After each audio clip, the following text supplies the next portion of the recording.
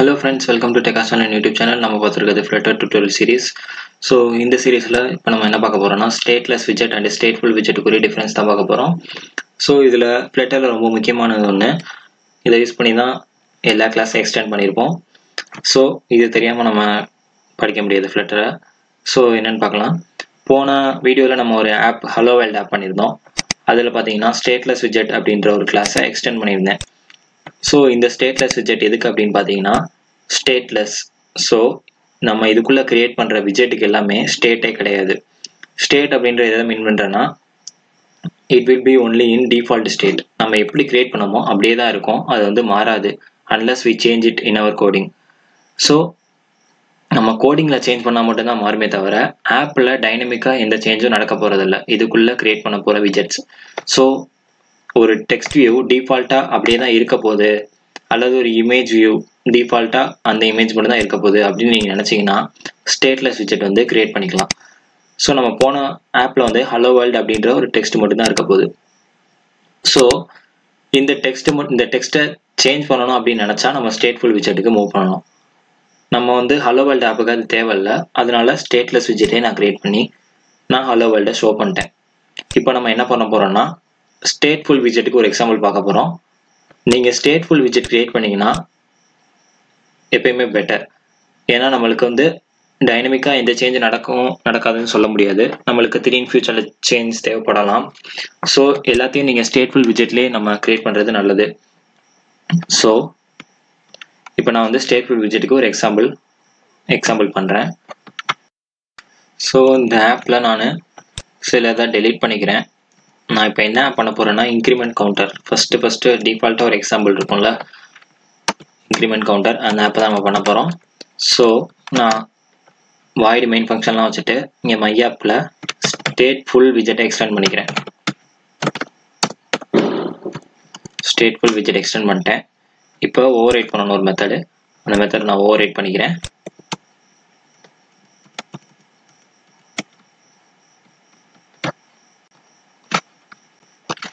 இப்போ இன்னொரு class create பண்ணிக்கிறேன்.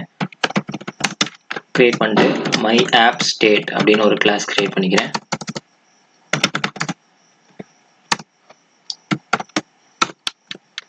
கிரியேட் பண்ணிட்டு அதில் என்ன பண்ணணும்னா அதில் எக்ஸ்டெண்ட் பண்ணணும் ஸ்டேட் மை ஆப் அப்படின்னு எக்ஸ்டெண்ட் பண்ணணும். இந்த மை ஆப் ஸ்டேட்டை இந்த இடத்துல கொடுக்கணும். ஸோ ரிட்டர்ன் டைப் வந்து மை ஆப் ஸ்டேட் அப்படின்னு மாற்றிடுறேன். இங்கே உள்ள என்ன பண்ணணும்னா மை ஆப் ஸ்டேட்டை கால் பண்ணுறேன்.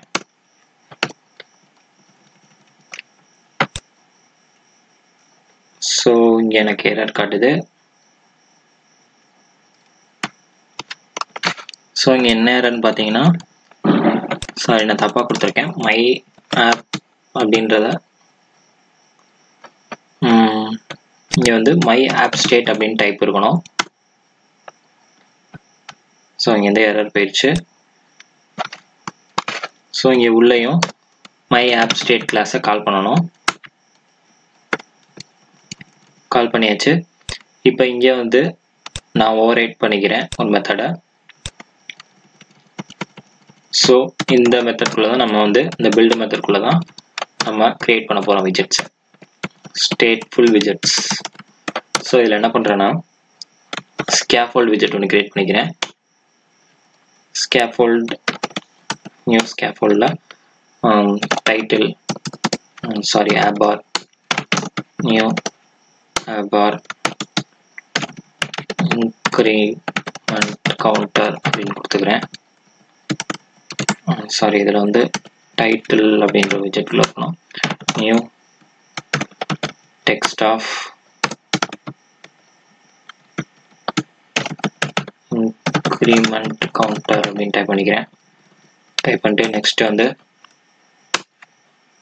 பாடி, அதில் நியூ சென்டர். இதில் என்ன பண்ணுறேன்னா சைல்டில் நியூ டெக்ஸ்ட் சென்டரில் ஒரு டெக்ஸ்ட் விஜெட் க்ரியேட் பண்ணிக்கிறேன். ஸோ இதில் வந்து நம்மளுக்கு கவுண்ட் வந்து இன்க்ரீஸ் ஆகணும். ஸோ அந்த கவுண்ட்டை ஸ்டோர் பண்ணுறதுக்கு நான் ஒரு வேரியபிள் கிரியேட் பண்ணிக்கிறேன். என்னென்னு பார்த்தீங்கன்னா இன்டீஜர் கவுண்ட் அப்படின்ற ஒரு வேரியபிள் டிஃபால்ட்டாக 0ல் இருக்குது. இங்கே கவுண்ட் ஈக்குவல் டு கவுண்ட் அப்படின்னு கொடுத்துட்றேன். இங்கே பார்த்தீங்கன்னா integer cannot be assigned to string அப்படின்னு வரும். So count dot to string அப்படின்னு கொடுத்துட்றேன். ஏன்னா கவுண்ட் வந்து இன்டீஜர் டைப், அதனால எரர் காட்டுது. இங்கே கவுண்ட் டாட் டு ஸ்ட்ரிங் அப்படின்னு கொடுத்துட்றேன். இங்கே நம்மளுக்கு எரர் காட்டுது, ரிட்டர்ன் போட்டுடுறேன். ஸோ இங்கே வந்து ஆப்பில் இங்கே ரிட்டர்ன் கொடுத்துருக்கேன்.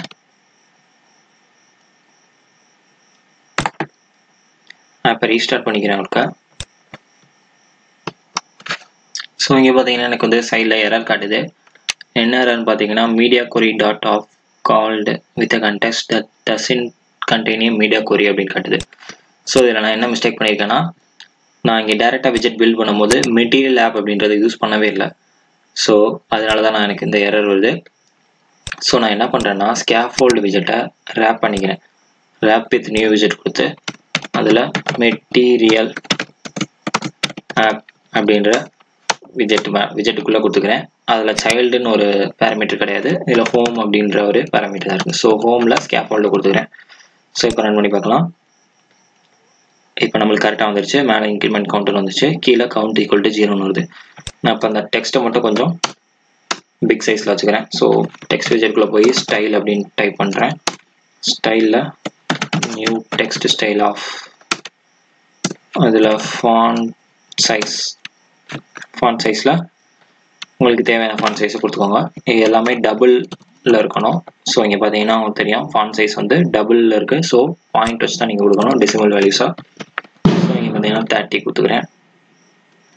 ஸோ கொஞ்சம் விசிபிளாக இருக்குது. கவுண்ட் ஈக்குவல் டு 0 அப்படின்னு இருக்குது. ஸோ இதை இன்க்ரிமெண்ட் பண்ணுறதுக்கு நான் ஒரு பட்டன் க்ரியேட் பண்ணிக்கிறேன். பட்டன் வந்து ஃப்ளோட்டிங் பட்டன் க்ரியேட் பண்ணிக்கிறேன். ஸோ ஸ்கேஃபோல்டில் ஃப்ளோட்டிங் பட்டன் க்ரியேட் பண்ணிக்கலாம்.